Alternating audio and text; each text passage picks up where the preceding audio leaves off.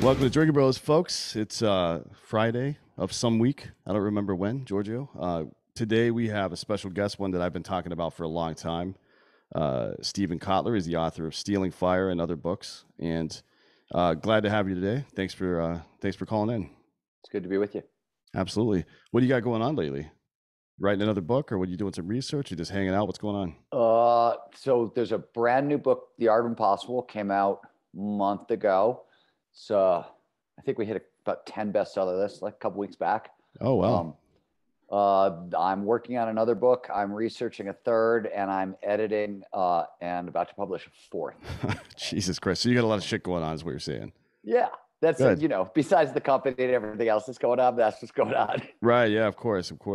Well, that's good to hear, man. I mean, look, I've been a big fan of Stealing Fire. It's actually my former boss, the CEO of Black Rifle Coffee, who our audience knows really well. He's a former Green Beret, worked for the CIA for a while, doing operation stuff.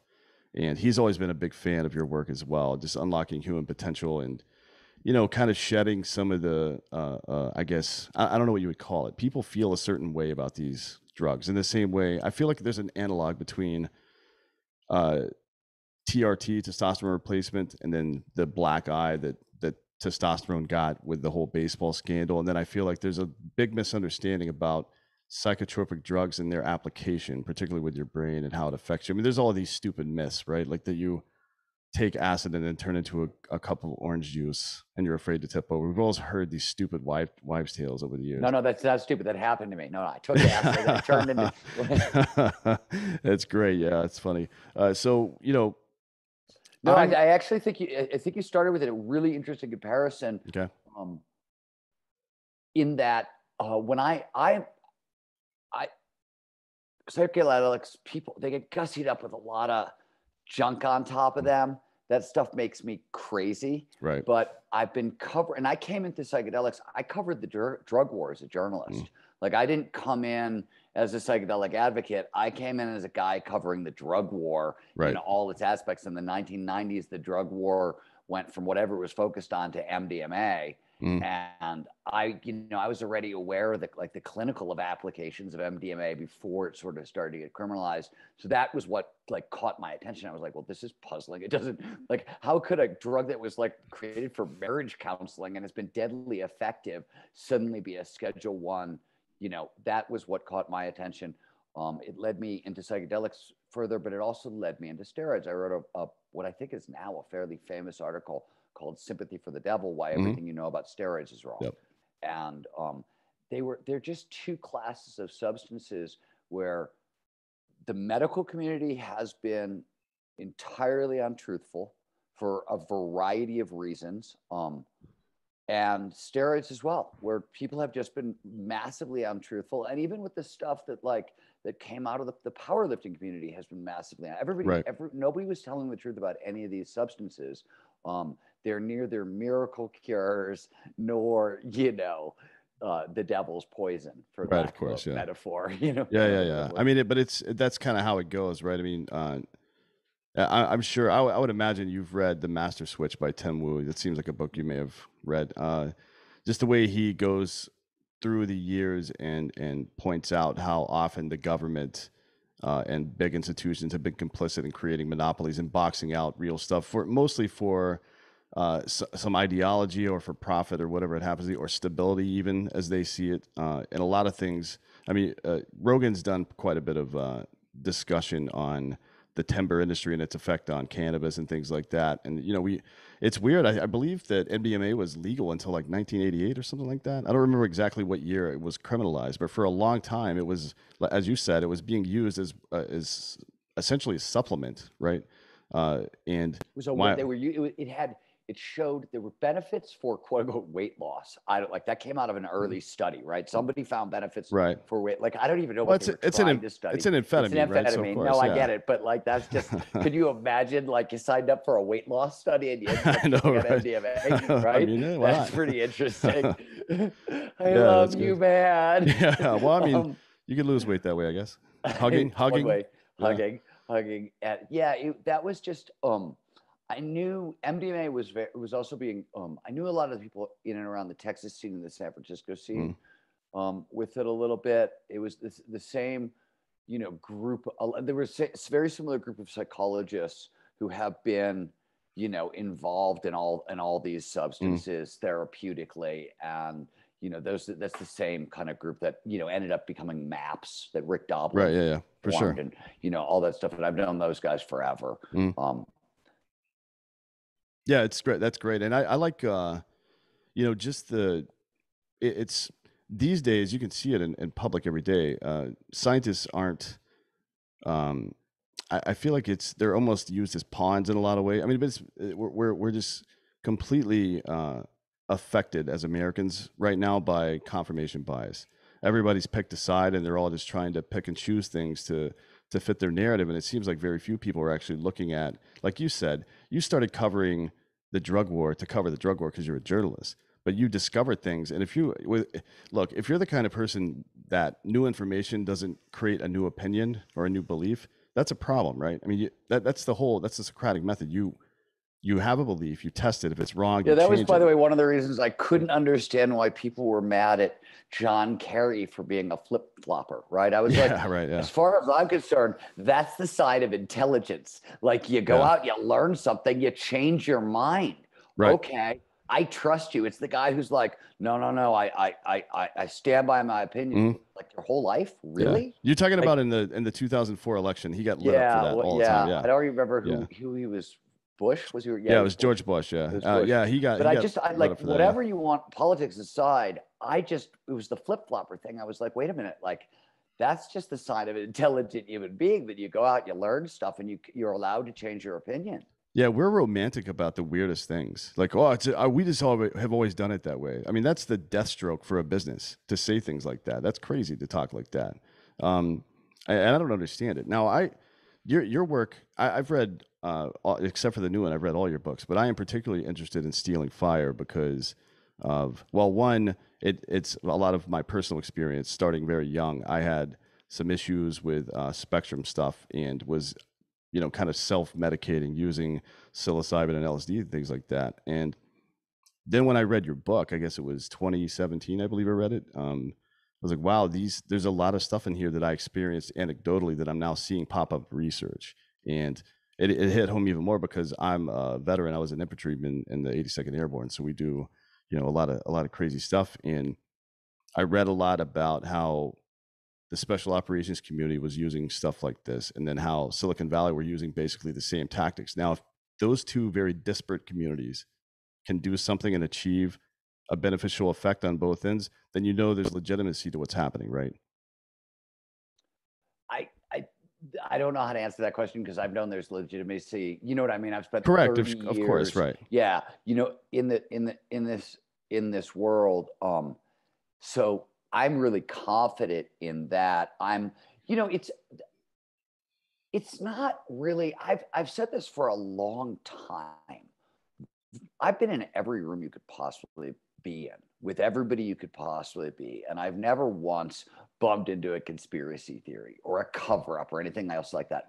The only thing I've ever seen is smart people trying to solve complex problems badly, and then covering up their mistakes afterwards. Right. Yeah. I've seen that. I've seen a lot of that. But as a general rule, the biggest problem, like especially when you start dealing with my work, which is really about altered states of consciousness, predominantly flow for performance enhancement.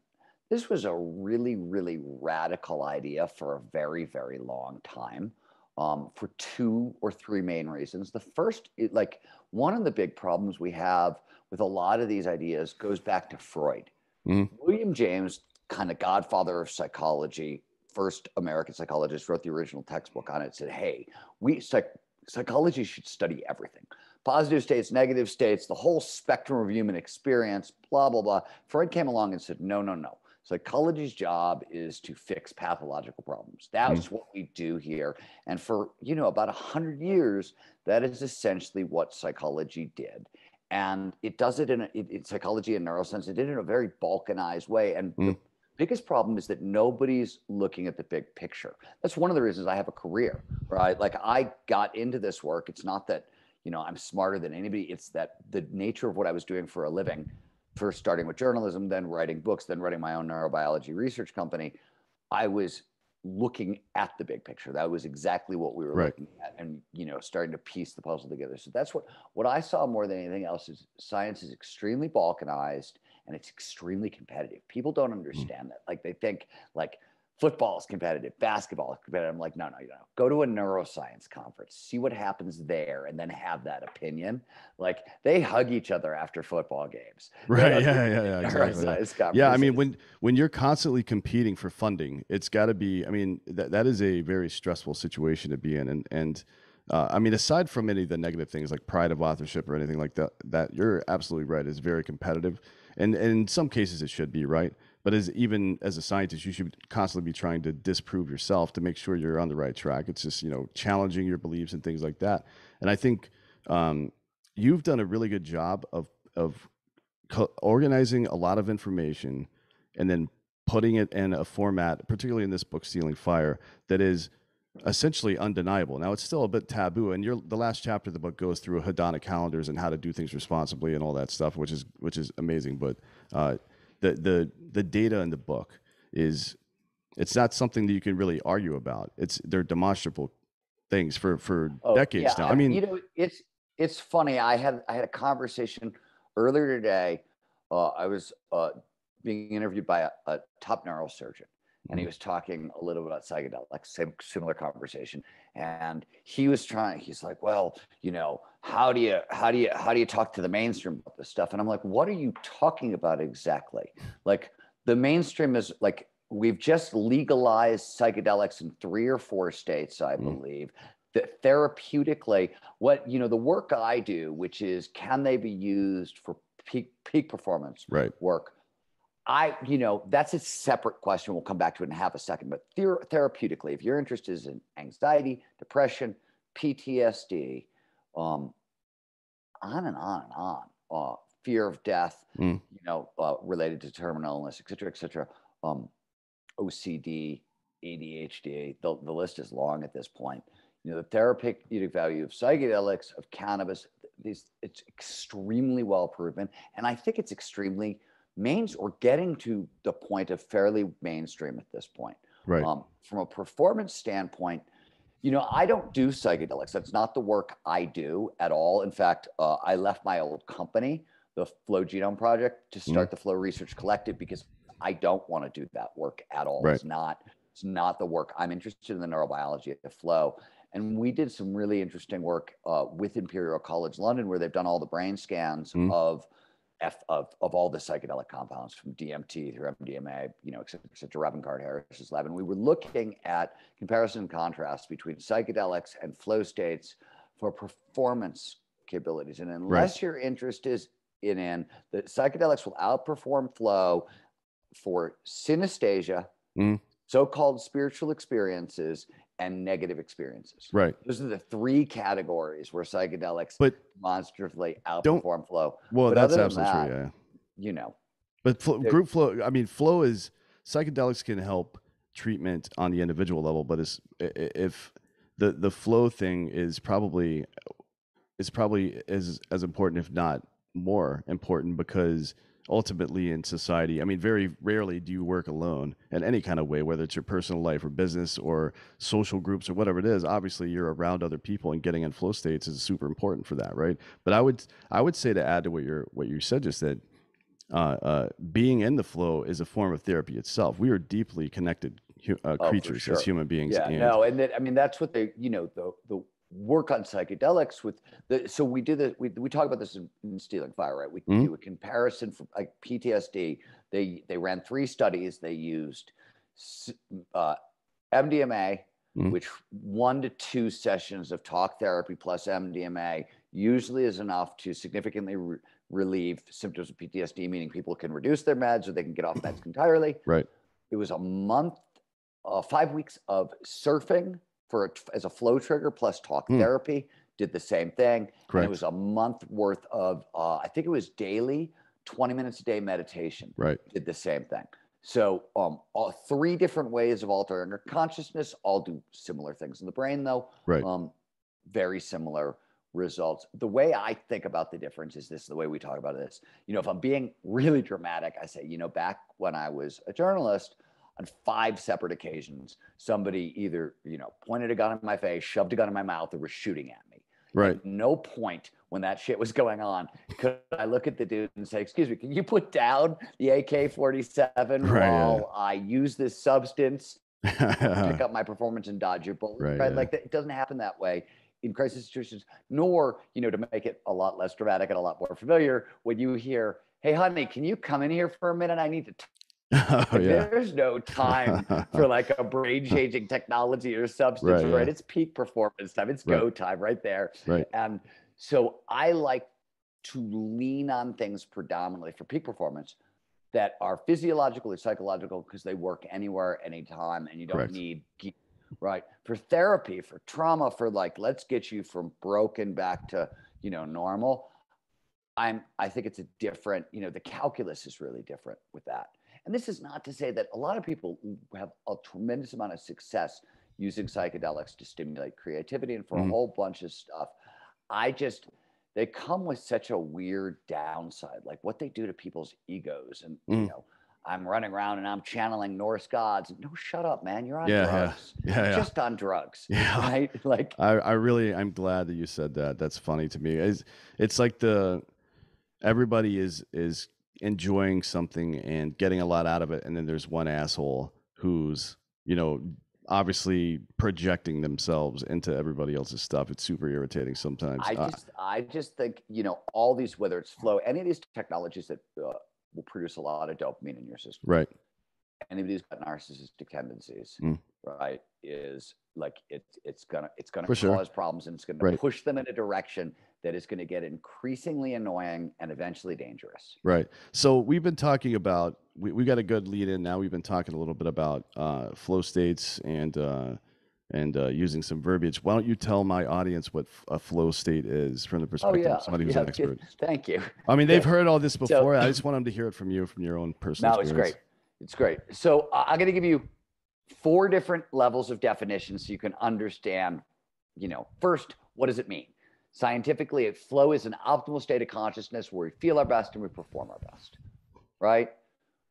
When psychologists define flow, they say, hey, if you have an experience that has these 6 characteristics: complete concentration in the present moment on the task at hand, the merger of action awareness, the diminishment of our sense of self and self-consciousness, time dilation, which is a fancy way of saying time passes strangely, right? Slows down, speeds up.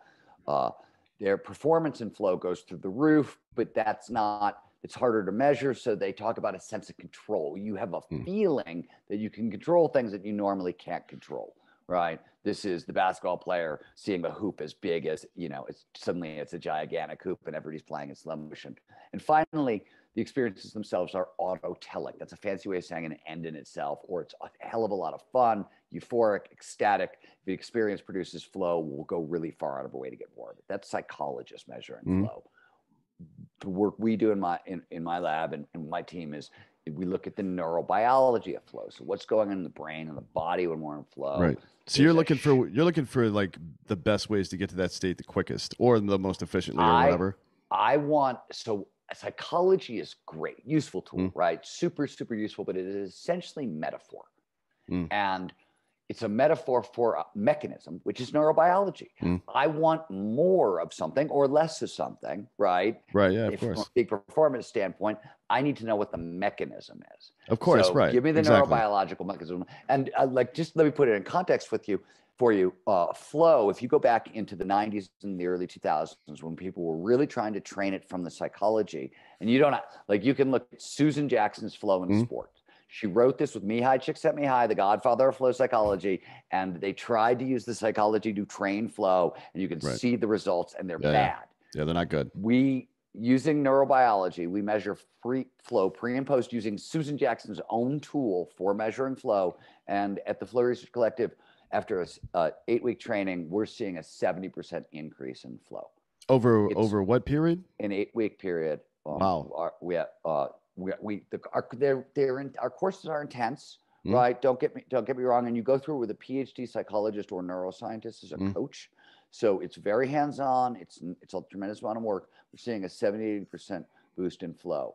In the beginning, it was hard to stabilize that. We also have discovered you have to train up. There's some peak performance basics. There's some motivational stuff you need. There's some goal setting stuff.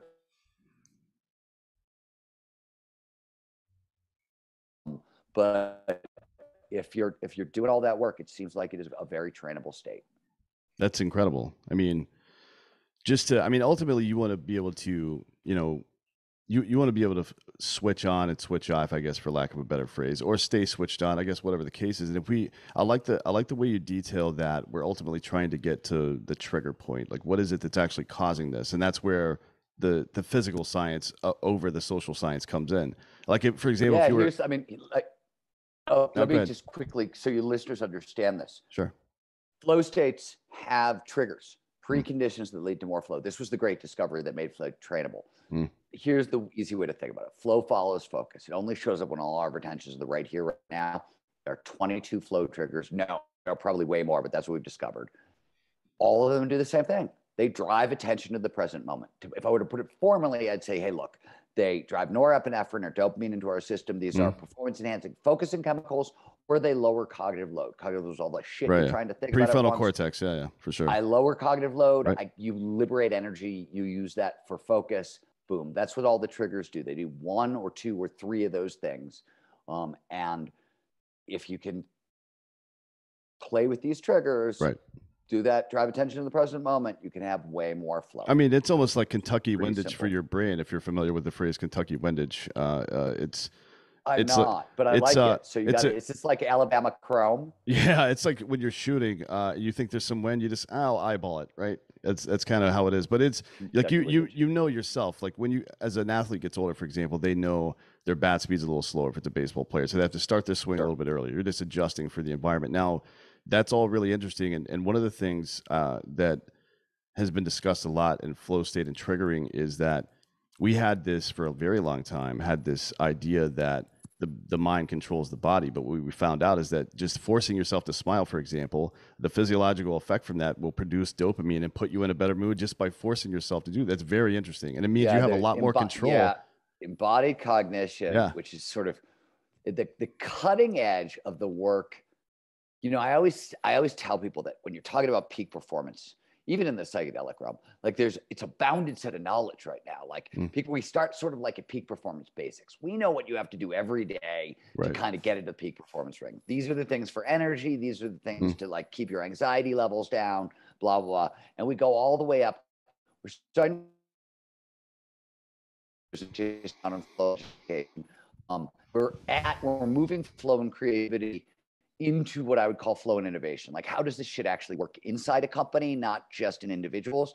That'd be the line. That's where that is. And on the biological side, like we're sort of like epigenetics is the bottom line. And then that's where shit gets really confusing. If people tell you they think they know something about epigenetics or the microbiome, doubt them, right? And then on the upper level, it's sort of embodied cognition, which was what you and I are talking about, and neural dynamics, right? Like how networks in the brain and networks in the body and how they work together. Because you're right, it's not the brain driving the body. It's not the body driving the brain. It's an embodied system.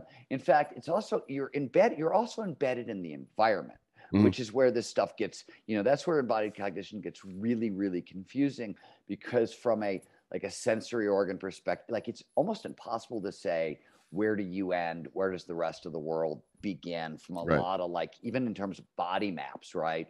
Like if you're a professional tennis player, you pick up a racket, your body instantly remaps your hand around the racket. So it now includes the racket, right? Yeah. You shoot a lot, right? That's what happens. Right, as soon as you pick up a gun, your body redraws. It feels like an extension of your body. Exactly. Yep, yeah. Exactly. Yep.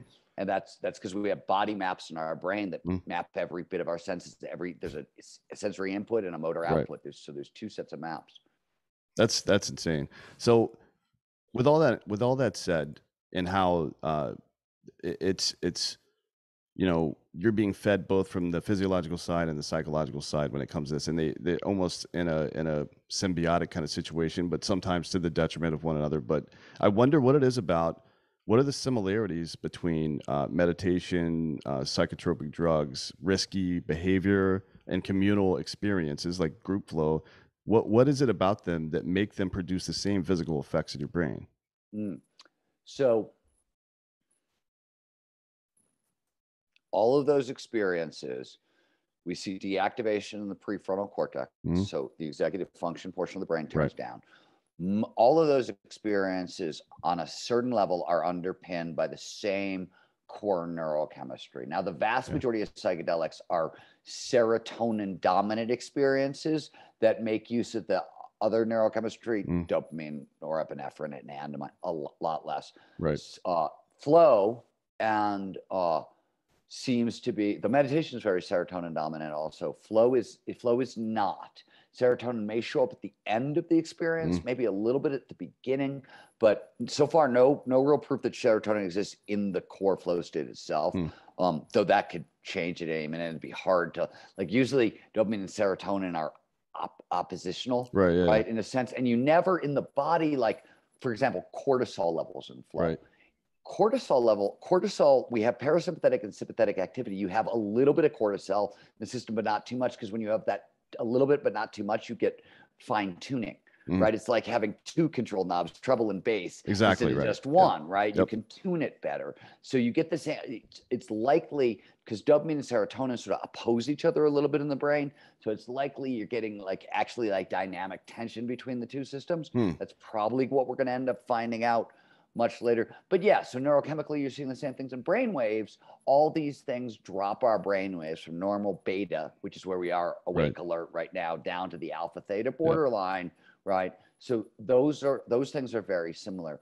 Where they start to really change, now a couple of cool things about meditation. So in meditation versus flow, most of the prefrontal cortex seems to deactivate, right? But there's a middle of your brain. This is Judson Brewer's work at Yale on meditation. He found that in meditation, this portion of the brain, the medial prefrontal cortex, totally shuts down. In flow, it seems to be active, if not hyperactive. Now, there's conflicting data here, but why would that be? What does the medial prefrontal cortex do that doesn't need to show up in meditation, doesn't need to show up in flow? And then it's sort of different depending on the psychedelic you're on. It governs creative self-expression. When you're meditating, you're trying to forget the self and be one with nothing. You don't need to express yourself creatively. Flow is nonstop creative self-expression, right? Peak performance is another way of saying, expert level creative self-expression, right? They're roughly the same in terms of what we're talking about biologically. So that seems to be one of the differences there. The serotonin thing is another difference. And where it really gets different is at the network level. All right, and I could explain to you if you care. It's a little confusing. Yeah, no, go. Let's hear it. We'll figure it out, or we won't. So if you look at Robin Card Harris's lab, where they did all the brain imaging of psychedelics, what you see is psychedelics form crazy connections all over the place, right? Every part of the brain talks to every part of the brain, talks to every part of the brain, which is why, when you're tripping and you look over at the plant, it turns from a plant into a giant, into a block, one thing associated leads to the next, leads to the next. One way to think about this is like a search engine with a giant search space, right? Psychedelics widen out the entire search space, and the search engine goes everywhere looking for things. Right. What happens in flow is same. It goes everywhere and finds all those connections, but the search space shrinks. And instead of this wide anything goes, it's very focused on the task at hand. This is why flow is incredibly useful, and psychedelics may be useful, or maybe you're going to get a bunch of random information that just comes in because your brain is making right. Well, you've said in most of your works and on this subject that even if psychedelics do for you what you need, they're not a replacement for talk therapy or for flow or for performance driven stuff either. That is a supplement to everything else. I mean, we think of I agree. You said before, people think it's a miracle drug, or that it's not a miracle drug and it's not the devil. It's somewhere in between. It needs to be used that way, right? Yeah, I cautiously is a weird thing, because I've never been cautious when I've done more psychedelics than anybody could possibly imagine. I haven't done them in a lot of years, because now I sort of think, they're just a waste of time. There's nothing more I'm going to learn here. Right. And I don't know if I ever learned much in the first place. And as I said, the current psychedelic culture makes me freaking crazy. Like Robin Card Harris said the best thing about psychedelics, which I totally agree with. He said, look, from a biological point of view, every now and again, it's helpful to shake the snow globe. Right. Yeah. Yeah. For sure. Yeah. I mean, it's a reset. In the same way that it's yeah. helpful to get drunk sometimes. Right. You got to just turn this shit off every now and again. I think that's, to me, the biggest advantage of psychedelics for me, and this is just me, I'm an OCD, ADHD, always on, overdrive. It doesn't stop ever. And I don't like, I started working today at 3:00 in the morning, and I will go till I drop. And I'll do that every day, right? The only break I'm going to take is the break I take to get a bunch of exercise. Right. And you know what I mean? That's just who I am. So psychedelics, the day after, you're spent. You're lying on a couch. There's nothing you can do. To me, that's the ultimate advantage of psychedelics, is they force me to take a day off afterwards. Right. So I don't do them very often, but every, once a year or so, yeah. I don't think, it's sort of nice for me to go, oh, wow, I forget that the brain can do all this stuff. Right. Yeah. That's interesting, right? I mean, it's like watching a movie you've seen a bunch of times again, and then you pick up something new in the movie the second time, and the third time you watch, you just start to make new connections. Hey everyone, Papa G here, and I just got to interrupt Dan and Steven Kotler to talk about one thing, and that one thing is ghost bed. You'll probably find out from Jessie that I still haven't gotten new pants, but I am going to get a new bed. I'm saving up for a ghost bed. I'm using the promo code BROS to save 30% off site-wide and adding 2 luxury pillows. I love this thing. I break into the office at night, and sometimes I just stay over there because there's the ghost bed from the Jack Sesh, and I just love it so much. I don't even go home. I don't even know why I pay for my apartment anymore. I should just live at the studio. I'm sure you guys would probably like that more. But I do need to go home. I do. I need to go home because spring is around the corner, and that means it's time to get your lawn back on track. I know. The last thing anyone needs is another complicated or toxic lawn product. But Sunday isn't just another lawn care product. It's a customized, tailored lawn plan that works with nature. It takes the guesswork out and the unwanted chemicals out so you can grow a beautiful lawn that's better for people, pets, and the planet. We just braved this great Austin freeze. I don't know anyone out in Austin right now or around the country who's got a beautiful lawn. Sunday will help take you back. Sunday makes taking care of your lawn easier than ever. I just went to Sunday.com, put in my home address, and their free lawn care analysis took care of the rest. It all happened in just seconds. Sunday uses soil and climate data to create a tailored nutrient plan so you get all the stuff your lawn needs and nothing it doesn't. Sunday is made from ingredients that you can actually pronounce, like seaweed, iron, and molasses, so you can grow a better lawn and feel better about it.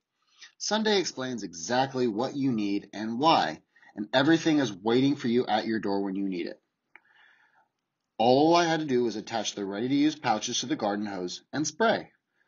Lawn care used to take up an entire day for me, and now it takes about 15 minutes. Best of all is the stuff really works. My grass looks better than ever, and I have the best grass in the lot, and it's all because of Sunday. Let Sunday take the guesswork out of growing a greener lawn for you as well. And we'll all have a more beautiful lawn this spring. Go to Sunday.com/Drinkin Bros and you get $20 off your custom lawn plan at checkout. That's $20 off your custom lawn plan at GetSunday.com/Drinkin Bros. Again, that is GetSunday.com/Drinkin Bros, and that'll get you $20 off your lawn plan. And that's the best. I mean, how can you not put a price on a better lawn? Go out there and get Sunday, guys. Do it for me because Papa G loves you. The other thing that I find really fascinating about the experience from just like a geek perspective is we know this isn't in Stealing Fire. It should have been, but it was just one detail too many. I think we hallucinate in only 6 basic patterns. Like there are 6 things we see, and everything we see corresponds to like a particular breakdown. For example, between V1 of the brain, which is the visual system, visual cortex 1 and visual cortex 2, that's edge recognition. Right. Yeah. Right. Meaning so if edge recognition goes away, everything swirls. Why do things swirl on acid and mushrooms? Because edge recognition is fucked up. Yeah, right? Of course. So I like from a geek perspective, it's really interesting to watch the brain and go, oh, this is what's breaking down here. Yeah. That's why this is happening. That's definitely one of my favorite things too. Like it's fun. One of my favorite things to talk about too, because not everybody, but a lot of people give the same explanation of what doing DMT has felt like for them.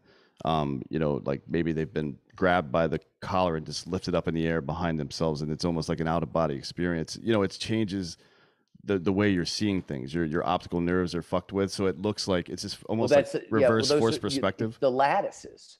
Right. You get lattices, which is in one of the things. You get spirals and lattices predominantly on DMT, which is something else the brain does. Right. Those are various other things. Fascinating. I like DMT because, as a guy, I sort of think that my ADD is sort of like a superpower. It can be, right? Yeah. With psychedelic with DMT and with like action sports, speeds when I'm skiing or something like that. If I'm like, finally, life is now taking place at the speed that I've been trying to live forever. Right. Exactly. That's like, there's a little bit of a relief there where I'm like, oh, finally, life caught up. Yeah, I think it's it is certainly like that for me. You mentioned getting or shaking the snow globe for yourself once a year, and you go into it, I believe, in the next to last or the last chapter of Stealing Fire, about how you need to figure out everything's different for everybody. So figure out what's best for you. If you need it once a month, once a year, once every 5, whatever it happens to be. For me, I'm like you. I work hard, and when I'm not working, I'm still thinking about working. You know what I mean? I'm just trying, and it's not always professional work. It's just I'd like to learn things, right? And then I'm a classic introvert, but I do the work that I do. We do live events. We're around bands and stuff all the time, and it drains the energy out of me. And I find that getting back to these things, even if I'm using DMT or psilocybin, and I'm just like you're talking about nerding out and analyzing the effects they're having on my body, I still find that I make a lot of forward progress, and just almost like an Etch-a-Sketch, just shaking it, right? I didn't lose the fundamentals of who I am, but I reset a little bit. I found, this is totally personally, for me, I stopped doing a lot, applying with a lot of substances. I also found that I'm an extreme introvert. And even though I do a lot of public stuff as well, it does the same thing. And even if I'm doing a lot of like talking on the phone or Zoom, for sure, whatever, I find that once every 2 to 3 months, I take like a 2 or 3 day ski trip by myself. I talk to nobody, right? I ski alone. I read. I talk to no one. I ski. I now, that's not all that different from my normal life. But like I have to like not talk to my wife, not talk to my family, not nobody. And that seems to be as effect. That's the best way for me to shake the snow globe these days. Yeah, I mean, that's I feel the same. It really helps me, and oftentimes, I mean, this is goofy, but I'll stay in my place all weekend and just talk to my dogs like they're fucking human beings. You know what I mean? Not that I do it to some degree, but it's not like I sit there and have full on conversations with them, but they are the only living creatures whose voices or who hear my voice. I don't know if you know this, my wife and I run a dog sanctuary. Oh, no, I didn't know that. Yeah, we do hospice care and special needs care for really old, sick dogs. So yeah, I mean, I'll go, like, it is not unusual for me to go 3 or 4 months talking to nobody but my wife and my dogs. Yeah, exactly. Right? Yeah, that's my dream life. You know what I mean? But obviously you can't always do that. You can't. Stuff, no, so. I try like once. I usually, when I'm writing a book, there's usually a period of time. It's usually like the first edit. Like when I turn it into my publisher, I'll do like 40 edits ahead of that. But that first edit, it's a 2-month process. Right. Leave me alone. Don't talk to me. I don't that's when I, turn my company over to my CEO and I really become the executive director. Right. Yeah, exactly. You know what I mean? From afar. Sure, yeah. That's what a relief, right? Every time I start some new company and then I get to that point in the growth of the company where I'm starting to hand off responsibilities to other people, it's the best time of year, really. It's like Christmas for me. I love that stuff. It is hard to to go through all that stuff without some kind of, and people do it different ways, right? Some people need time alone. Some people need time in groups. Obviously extroverts do. You know, and that brings us back to the group flow stuff. So I have a lot of friends who are tier 1 military operators, you know, the best of the best that do what they do. And I've heard some of the stuff you've written, some stuff other people have written. One experience of some researchers being up on the catwalk while DevGroot, SEAL Team 6, whatever you want to call them, are moving through shoot houses and things like that. And the comment was, it seems like it's choreographed. These guys aren't talking to each other. They're not even using hand and arm signals. They're moving as a single unit. It's so funny. I was having the same exact conversation earlier today with the same neuroscientist I was talking to about the exact same thing. Who came up with the same way, but being in the rafters in the kill house, right? You can. What I was talking about is the exact opposite. It looks choreographed, and how do you know if somebody's not in flow? Because it's the dancer who's not in the. He's exactly. He's so clear. You're like, oh yeah, that dude is the odd man out. Right. Like it's just so clear. It's interesting too because, like for example, the new book, The Art of Impossible. We've been doing. It's the penetration of that book, like Stealing Fire went, I think, everywhere in the military, but especially in the elite communities. But like, I'm seeing The Art of Impossible, like the National Guard is starting to adopt it and things like that. And so it's moving into that level of it. And that's really interesting too, because that's a whole different, like, you're going from guys in the teams who are, all they do 24 hours a day is how do you be prepared? How do you be, and to the Guard where it's like, I've got a life in the military. I've got a life outside the military. And it's same challenges. They still need flow to perform at their best. And good God, in crisis situations, we need the Guard, right? We definitely, right? Like, don't kid yourselves. Coast Guard, National Guard, like we need their help. But how do you train them into readiness? These are really these are questions we've been working on a lot of the Flow Research Collective lately because of the new book, and those questions. I'm really excited about the work. It's really, we're also doing a lot of work. This is interesting. So one of the things about flow is, as you know, is it increases empathy, perspective taking, and empathy over time. Well, you lose the self, right? When that front part of the brain shuts down, you stop thinking about yourself and you start solving problems, right? Also like.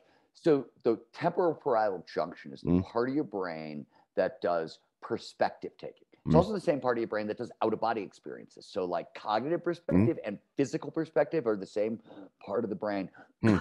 This part gets hyperactive in flow, in psychedelic. Why do you think people have out-of-body experiences on this? Right, because exactly. This part of the brain gets really shaken up. But this same part of the brain is the part that empathy is just seeing things from other people's perspectives, right? So it's the same part of the brain that's involved. Yes, there's the mirror neurons and a whole bunch of other stuff, but it's this part of the brain that gets active.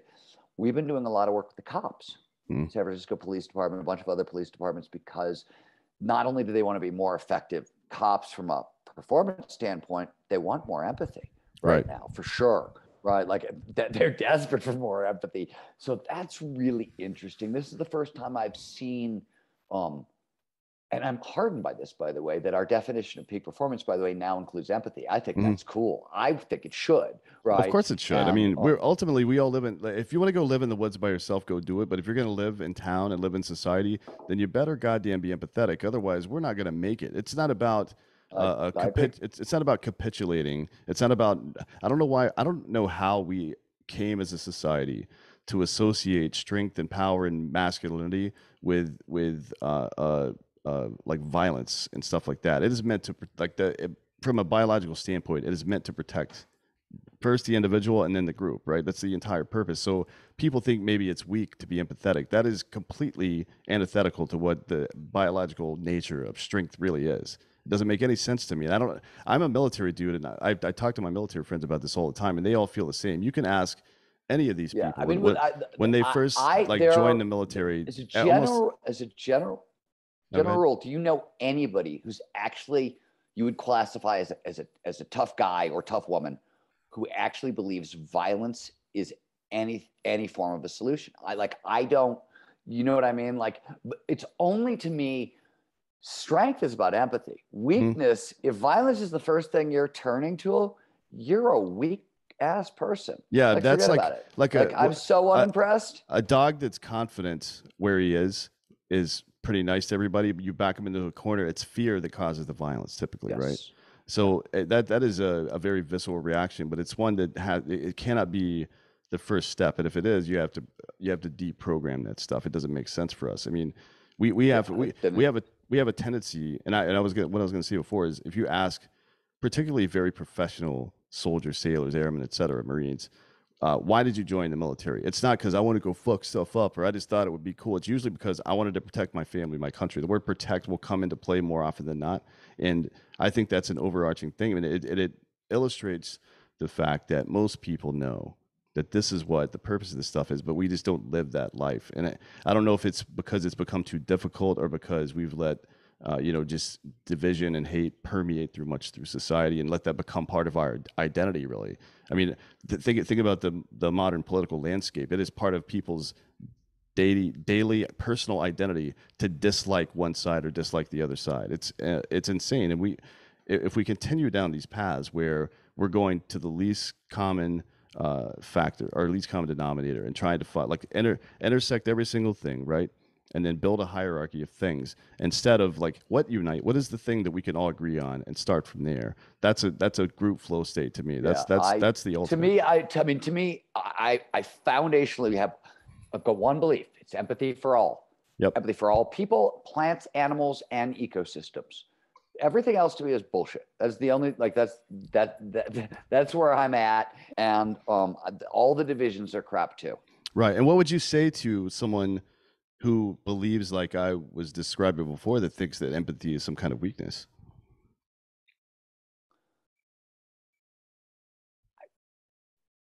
It depends on the situation I was in, because right. like, I would laugh. I mean, like, you know what I mean? I really it's a ridiculous thing to believe. Eventually I would start laughing is what would happen, right? Like, depending on who you were and what the situation was would depend on the level of how much I would try to explain things or help or fix the situation. But if like that wasn't appropriate, I would just start laughing, because it's a moronic idea. Isn't it's just a bad idea. But how widely held a belief is that? I mean,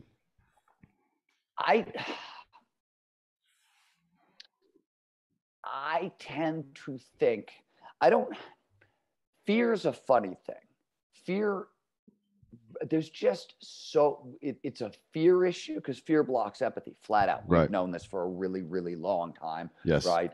The fear blocks perspective taking, it blocks creativity. So like, all this stuff is a fear question to me. And, how do you sort of de-stress society a little bit? That's the question. That's the way I think about it. If I ran into that situation with empathy, I'd be like, I'd start talking to them about what the hell they're so scared of. Right. Yeah. Like, that's where I'd go with that. I mean, I go with that when someone is super rude or angry with me for no apparent reason. My first instinct is to, once they've settled down, but like, hey, what the fuck is wrong, dude? It's not me. Obviously, you're not getting this upset about whatever the fuck is happening between us right now. So what's actually wrong, right. and what can I do to help you? I feel like that, and then just asking people what we like to assume the worst when people are talking to us very frequently, instead of just asking, hey, what did you mean by that? Or like, I is that what you meant? Because this is how I feel about it. What do you think about that? I feel like just having those kind of conversations can benefit us so much. We learn more about each other, and we actually solve problems instead of just taking sides and lobbing rocks at each other over and over. It doesn't make any sense. When I was a journalist, when I was starting out, one of the things that maybe it's one of the reasons I was successful in my career, in that portion of my career, I don't know, but I can talk to anybody. Like, that, I was a bartender from like the time I was like 17 through college, through grad school. You could put me in a room with anybody. I can talk to anybody. And that, that was my sort of job as a journalist. They would often, for example, it's very difficult sometimes to send a lot of journalists in to have conversations with people on the evangelical right. Right. Yeah. Right. Yeah. Send me into those rooms. Like, I'm fascinated. I'm like, you think the earth is 6,000 years old? Cool. Tell me why. What about this? Yeah. What about this? Yeah. Right. I'm Jewish. You could send me into a room with like Nazi white supremacist skinheads. I'm still fascinated. So you hate me and all my people and you want us dead. Why is that? Right. I'm just like, that's fascinating. right? So I'm really good at those conversations. And I will tell you that after being in every room and talking to everybody, this is what I believe, as far as I could tell. First of all, I've met very few stupid people. What I've met is a lot of people who speak different languages. But if you figure out what somebody's passionate about and what language they speak, everybody's smart about something. Right. Yeah. So I usually start there. I figure out, what are you smart about? What are you really into? What can I learn from you about? And then let's talk about some of the hard things. Let's find a little common ground first. That's really and then we can go to the hard things. Have you ever read Ender's Game and Speaker for the Dead in that series of books? We actually had Orson on the show about a year ago, and it was great. He's such a brilliant writer. And I asked him about that. Towards the end of spoiler alert, it's been out for 30 years. Assholes, read the book. But towards the end of the book, in Ender's Game, when he starts talking to the Hive Queen, right, he understands that from the Hive Queen's perspective, killing all those humans, that wasn't an act of violence. That was just like knocking on the door, right? They're just trying to establish communications, because in their society, that's not a big deal. They're a hive mind. So losing a little bit of that is like losing some skin cells, right? That's not a big deal to them. And then the Pequeninos in the Speaker for the Dead and all that stuff, and how they were miscommunicating and stuff like that. That's one of the most, I got to be honest, that is one of the foundational books that I've read as an adult, because I was at war at the time when I read the goddamn book. I was like, holy shit. Wow. And I actually made a post on the old interwebs the other day that says something to the effect of, I had more in common with the men we killed in combat than I have in common with the politicians who sent us there. And that really made me. That's flat out truth on that one. It's completely true. And what does that say? And I say this all the time on the show. If there are 10% of assholes in wherever, the Middle East or Russia or wherever, and 10% of assholes here in the United States that want to fight each other and cause conflict, my enemy is not the people of the Middle East or the people of Russia. My enemy are these 20% of assholes that are trying to start conflicts all the time, because it's unnecessary. We don't have, this is completely stupid that we're doing this. And why? For what reason? It's ultimately for power and control, obviously. I mean, everybody knows that, but that's too broad of an answer to just tackle alone. And I feel like it's such a big issue that people just give up frequently.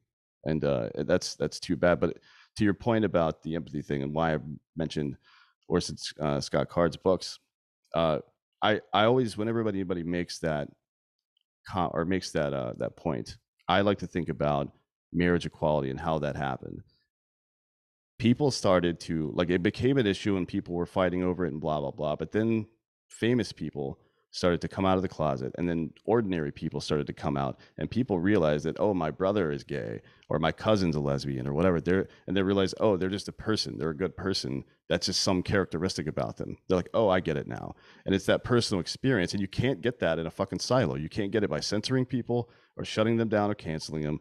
The only way that bad ideas get exposed are with good ideas in conversation. That's the only way. And with empathy, obviously. You can't, we also have this tendency to dance on each other's graves. Anytime we're right about something, we spike the football and fucking fuck you, buddy.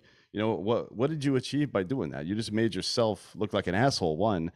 And two, you completely, I mean, look, that's the Trump presidency, right? He got a lot of things right politically, but he wouldn't shut his fucking mouth. So no one cared if he was right or not at the end of the day. Is that what we want to be as human beings? Like the kind of person that does have some right answers, but because we're such cunts, no one will listen to us? That seems really stupid to me.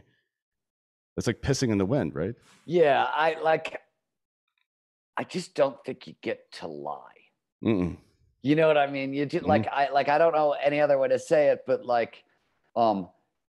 tell me the fucking hard truth. Don't lie to me. I'm an adult. Well, people, you can feel it. People can sniff out bullshit so well. I mean, that's why we're still alive as a species, is because of our ability to recognize and organize patterns, and then build schema to deal with that, whatever they happen to be. And when you bullshit people constantly, even the dullest people, at some point are gonna be like, wait a minute, that's not true. You just said some shit that's not true. And I agree with you. If you read Ray Dalio's Principles, he talks about radical transparency. Now, you got to be polite and tactful probably through most of that, but just telling people the way things are. I mean, imagine you go to a doctor and you've got a growth, a lump or something like that. And he's like, oh, and there's 3 doctors in the room and they're disagreeing in a very argumentative way about what that might be, instead of just running tests and finding out. That would be completely unacceptable. But for some reason, we can do that with economics and immigration and everything else, right? Like, life can be gray sometimes, but there are correct answers to a lot of stuff. And the constant division and debate that we have is it's making me lose my mind. I don't understand why people are so drawn to this stuff. Why are we so conflict driven still at this point in our evolution? It doesn't make sense to me. Well, that's the one question that why here in the 21st century, first, is violence even acceptable? Yeah. I mean, right? We have been around for millions of years at this point. We've been Homo sapiens for 200,000. We've been civilized for somewhere between 10 and 15,000 years. We've invented, music, television, art, and Lady Gaga. And we still think violence is acceptable. Like, that's still an acceptable way to solve problems in the 21st century. What the fuck? Yeah, it's really bizarre. I mean, I like the rough men. I sleep peaceably at night because rough men stand ready to do violence. We do have to protect ourselves, but the idea that casual violence and things like that that aren't related to the defense, like violence that's not related to the defense of something, to me has no place in this world whatsoever. Not for humanity. Goddamn, how long is it going to take? What's going to have to happen for us to stop doing that shit? It doesn't make, like, we're fighting over resources in some cases. That is completely unacceptable in today's world. Completely unacceptable, because one way or the other, the solution to that problem has to be go out and make resources, right? It's got to be innovative. Yeah. Like, there's no, like, fighting over dwindling resources, like, they're going to dwindle. Whether it's you or your children or like, come on. Let's get cooperative, get innovative. That's what we do as a species. That's why we're here. That's what flow appears to be, on a certain level designed for, to literally help us innovate our way out of problems. We don't have to solve scarcity problems through violence. Right, of course. Well, this has been great. I want to hear about the new book. Tell me about the new book, because I haven't had a chance to read it yet. It's called The Art of Impossible, and it is a peak performance primer. It's the first how-to. I've been studying peak performance for 30 years. And it's, I liked it. It's the first, I think, how-to book anybody has actually written about flow, but it's also the bigger picture. It's because flow is necessary for peak performance, but not sufficient, right? There's a bunch of motivational skills. There's a bunch of learning skills. There's some creativity skills. There's a bunch of things that support, the peak performance that you get from flow. So Art Impossible, I think, is the full book that's been written about the kind of the full sequence. And the way I say it is this: peak performance is nothing more or less than getting our biology to work for us rather than against us. Right. That's all it is. And that biology is it's a limited set of skills. A bunch of motivation skills that get you into the game. There's a bunch of learning skills that allow you to continue to play, creativity skills that allow you to steer, and flow skills that allow you to turbo boost the results beyond all expectations. That's it. That's cognitive peak performance. And it's actually, because we're evolved in a certain way, our biology is designed to work in a certain order, in a certain sequence. And if you do things in that order, not you can do it out of order and still get good results. But if you do things in that order, you get a lot farther, a lot faster, pardon the alliteration, but with a lot less fuss. Yeah, absolutely. That's great. I mean, it seems like to me, you started out with a question with the Rise of Superman, and then started some treatment with stealing fire, and now you're starting the physical therapy, for lack of a better phrase, with this new book. And it's like, by the way, there's a bunch of if you want to back it up, if you go back to Small Furry Prayer, that looks at the evolution of flow, right? So that's the relationship between humans and animals. And then West of Jesus is flow and spiritual experience. Right. I've actually read that one too, and wow. I think you meant it when you said you've read all the books. Oh yeah. You really have read all the books. I'm pretty sure I don't know if I read this or if I heard it, where Sam Harris, who I'm sure you're familiar with, neuroscientist and I guess philosopher, I don't know what you would call him, but he talked about some of that work and how the parallels between prayer and meditation and just mindfulness, all like you were talking about before, that you get a lot of the same physiological effects from these different methodologies. Well, people say that prayer is good for you. They're absolutely correct when they're saying that, but it's meditation is also, you don't have to believe in any kind of supernatural force to get the benefits out of this stuff. And a lot of people confuse meditation with like, oh, that's some yoga thing, or that's some Eastern thing, or they think about prayer and think this is Western Christianity or this is Islam or something like that. It's not the case at all. It's more about using techniques to get the desired physiological effect, right? And they all seem to work at about the same rate, which is super interesting. So again, I look back and say, all these people are trying to find their place in the world and then find, Maslow's hierarchy and trying to satisfy these needs and stuff like that. And we think we're antagonistic towards each other, but the more and more research we do, the more we find out that all the different disparate strategies we've been using are actually doing the same goddamn thing. And that is super interesting to me. It seems like just that being a law of nature. The same way. I tell people this all the time. If you're a peak performer, meaning your top 30%, let's say, of whatever it is the fuck you do, I don't care. The techniques that are in that book, you're using some of them, right? Like when peak performers read the book, they're like, I'm doing that. Oh, I didn't know I was supposed to do that. Oh, I didn't know this was part of this, but right? Like it's because it's a limited toolkit. The biology works a certain way. Peak performance works a certain way. Like, of course there's overlap, right? Like, I agree that people think one way or the other, but like from a common sense biological, like, good thing there's overlap. You know what I mean? Like, it'd be really surprising if these things were doing wildly different. Yeah, exactly. Then we'd have to like reinvent the laws of physics and biology, and then we'd have a puzzle. But like the stuff you're talking about is actually, confirmation. But I will say, I got to jump in a minute because I'm running late. But I will say it's worth pointing this out. So my first mentor in neuroscience was Dr. Andrew Newberg at the University of Pennsylvania. And Andy got famous for doing some of the first imaging studies on Franciscan nuns and Tibetan Buddhists who were experiencing oneness with everything, what's known as cosmic unity, right? And I met Andrew because this is really common in flow, right? Like surfers become one with the wave, or dudes in combat become one with their brothers, right? Like we have these experiences.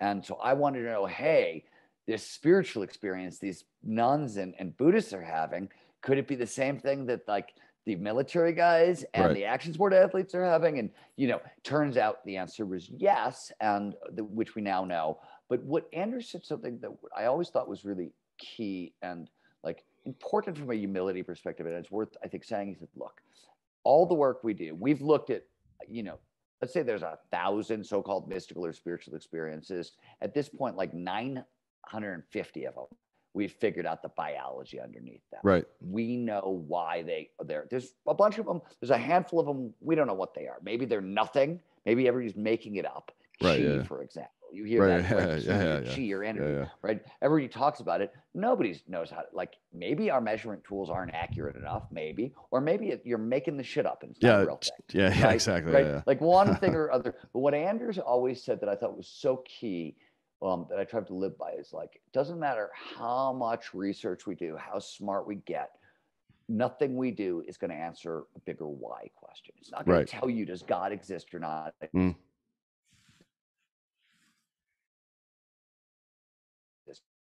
If God exists, God indicates experiences are produced by our biology. And if God doesn't exist, well, these experiences are produced by our biology. That's all we know, right? We can't, there's no bigger answer here to life's deeper philosophical questions. And I think it's arrogant to try to say you have that answer. Yeah, of course. I like the mystery. I like not knowing. I think it's interesting. Yeah, of course. Yeah. Well, thanks for your time today. Now's the point in the show we get to the Drinkin Bro of the Week. It's somebody who inspired you on to come up and helped guide your life a little bit. It sounds like you might have a choice there with the professor, but anybody you want to give a shout out to? Dr. Andrew Newberg. I mean, there's a lot of people. I got to give a shout to Rich Divany, who was my friend in the teams and the special forces, who was the commander of DAV-GRU. Yep. He's been really important. John Barth was my first writing mentor when I was in graduate school. I got to give a shout out to him. So, and always, of course, my wife, who's just always an inspiration to me. Great. Well, thanks for your time today. Hopefully, I'm going to go read your book, and hopefully we can have you again on sometime in the near future. Love to do that. Next project Happy comes to out. come back. All right. Thanks a lot, man. Have a good night. Man. My pleasure. Bye-bye.